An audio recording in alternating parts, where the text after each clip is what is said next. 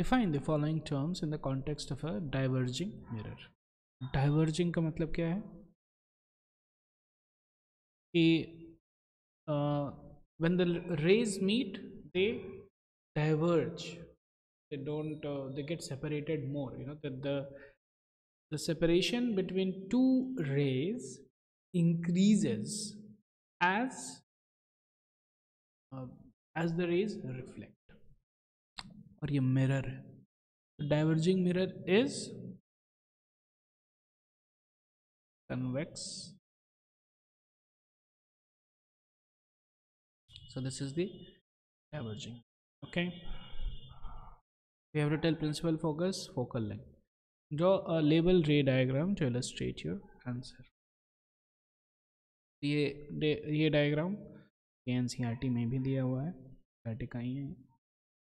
तो देखिए ध्यान से, ये दो रे देखिए, इन दोनों रे के बीच में है ना, दिस इज द डिस्टेंस.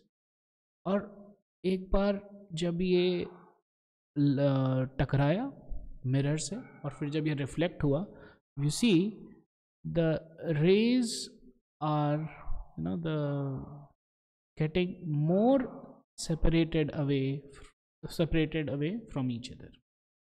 ठीक है, तो इसीलिए ये डाइवर्ज कर रहा है. The distance between the rays is increasing, it's diverging.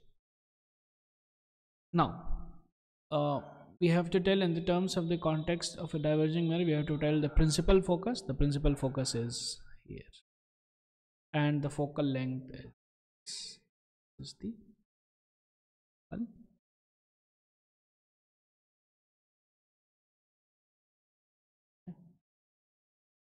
So now it is also said that we have to define it.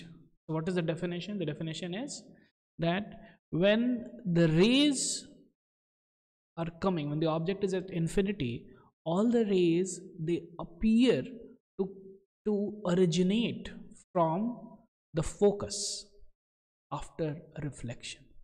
So there is a virtual image formed, and this point where all the rays meet is all the rays actually, you know, they appear to be meeting and they appear to be originating from, is known as the principal focus.